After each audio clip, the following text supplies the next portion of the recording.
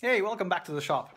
So we got an interesting project going on here right now. I picked up these old fluorescent light fixtures to hang above my workbench. As you see, it's coming together.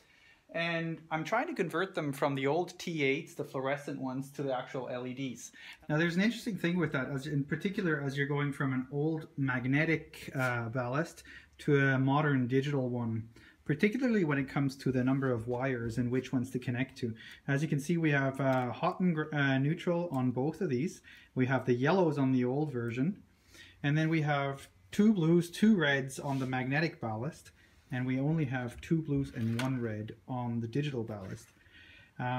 Wiring is actually pretty simple once you know how it goes. Obviously, hot and neutral are self-explanatory.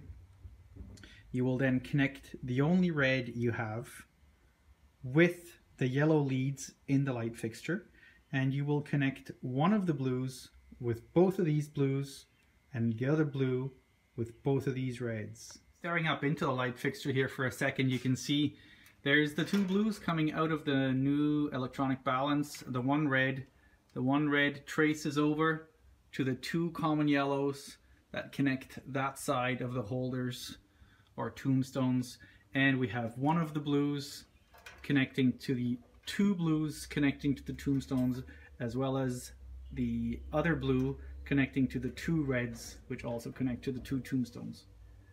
Coincidentally, you may have just noticed I actually installed an activation switch. So when I come into the room back here in the shop, it's always dark. So as soon as I step in, the lights come on. They're instant on ballasts, meaning even the LEDs with the instant on, they're just going to turn right on.